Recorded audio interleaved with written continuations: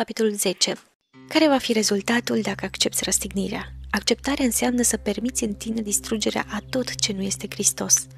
Când accepți răstignirea, îngădui elementelor destructive să nimicească în tine toate lucrurile pe care cu disperare vrei să le păstrezi.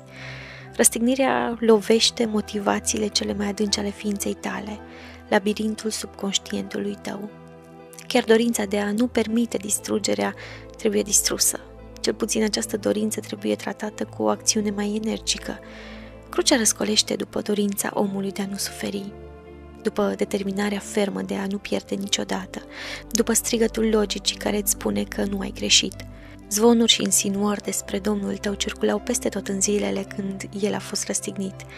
Unele dintre acele zvonuri încă se mai aud și astăzi și vor continua până la vremea sfârșitului. La fel va fi și cu tine.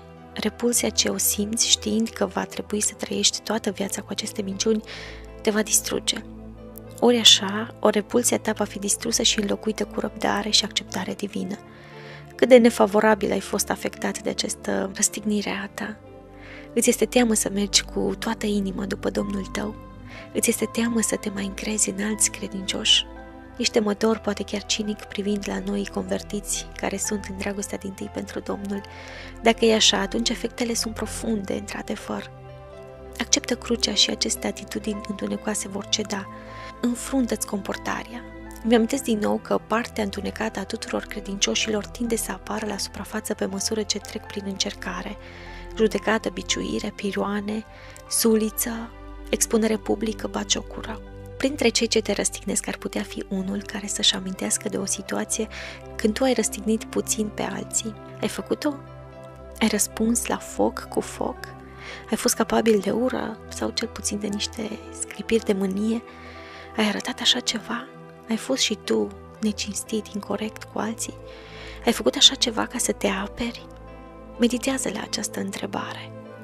Îți socotești tu reacțiile negative ca fiind lucruri minore? Îți dai seama cât de mult din partea ta întunecată moare dacă accepți răstignirea?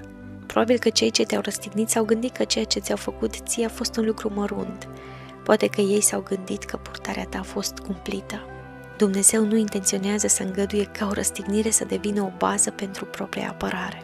O răstignire are un scop, să distrugă în tine elementele care trebuie răstignite. Și dacă accepți răstignirea, vei pierde o mulțime de dușmani și un număr mare de amintiri amare. Vei vedea de asemenea cum moare o parte din partea ta întunecată.